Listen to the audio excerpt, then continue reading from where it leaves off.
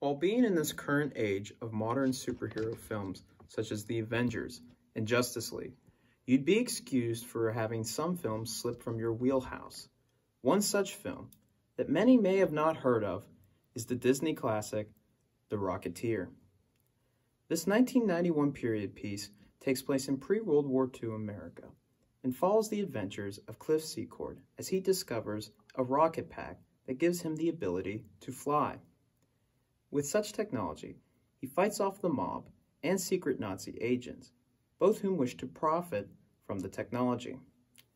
With the fate of America in Cliff's hands, he must step up and become the Rocketeer.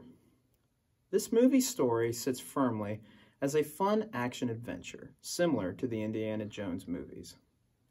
Dare I say, this movie has a perfect script. Every line of dialogue is superb, and most, if not all, is consistent throughout the entire film. All things that are set up early in the film are later paid off. From the gum that Cliff chews to the allegiances that the mob truly has, it is clear that this movie was made entirely how it wanted to be.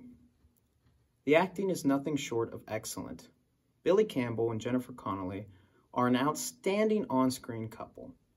Alan Arkin serves the sidekick/mentor role well, and Timothy Dalton is a wonderfully devilish villain. The 1930s aesthetic is welcoming. It makes the viewer feel like they are watching a classic Hollywood picture. Unfortunately, since the film did not make a profit, any sequels in the works were shut down. That is a shame because I believe this film could have been the next Indiana Jones franchise. All that I can hope for is that this film can be watched by many today and have the same impact on others as much as it did on me. This film can be watched on the new streaming service Disney+.